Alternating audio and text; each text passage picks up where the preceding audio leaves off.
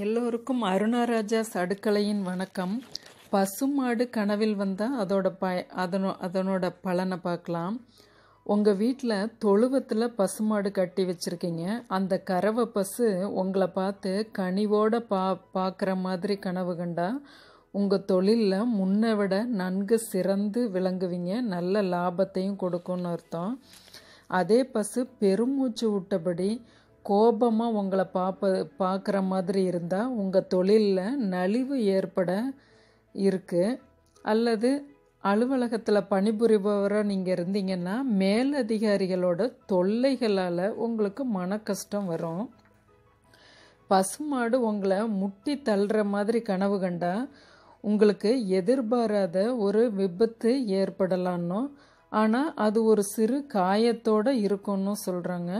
தலைக்கு வந்தது தலைப்பாகையோடு போயிடுச்சு அப்படிங்கிற பலனை இதில் வச்சுக்கலாம்.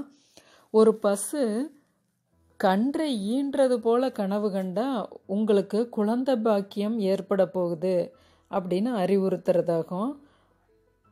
பசுமாடு தன் கன்றுக்கு பால் ஊட்டுவது போல கனவு கண்டா குழந்தை இல்லாதவங்களுக்கு குழந்தை பாக்கியம் ஏற்படும்.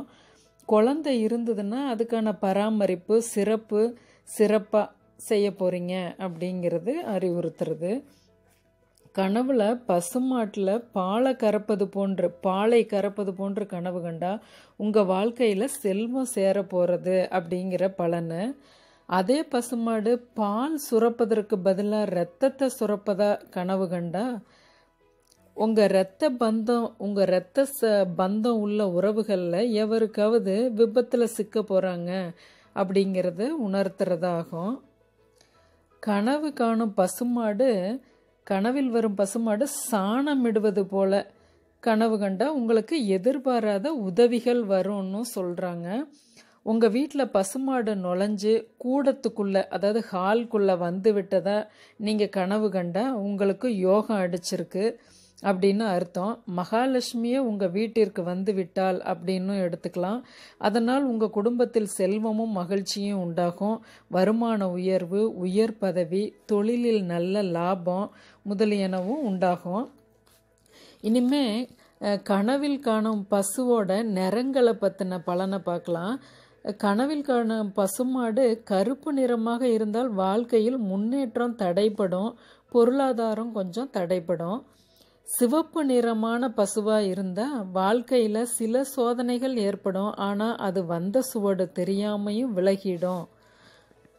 வெள்ளை நிறமாக இருந்தால் வாழ்க்கையில் நல்ல எதிர்காலம் இருக்குது என்பதை உணர்த்துவது. பசுமாடு பல நிறங்கள் கலந்து இருந்தால் வாழ்க்கையில் நன்மைகளும் தீமைகளும் கலந்தே ஏற்படும் அப்படிங்கிற தீர்வு. பசுமாடுகளில் காராம்பசு அப்படிங்கிற சாம்பல் நிறத்தில் உள்ள பசு கனவில் தோன்றினால் நீங்கள் எதிர்பாராத நிலையில் அதிர்ஷ்ட வாய்ப்புகள் உண்டாகும். இதனால் குடும்பத்தில் மகிழ்ச்சியும் இருக்கும் அப்படிங்கிறது. பசுமாட்டினுடைய எத்தனை தகவல்கள் நீங்கள் கேட்டிருப்பீங்க. உங்களுக்கு இது பிடிச்சிருந்ததுன்னா உங்கள் உற்றவங்களுக்கும் நீங்கள் ஷேர் பண்ணுங்கள்.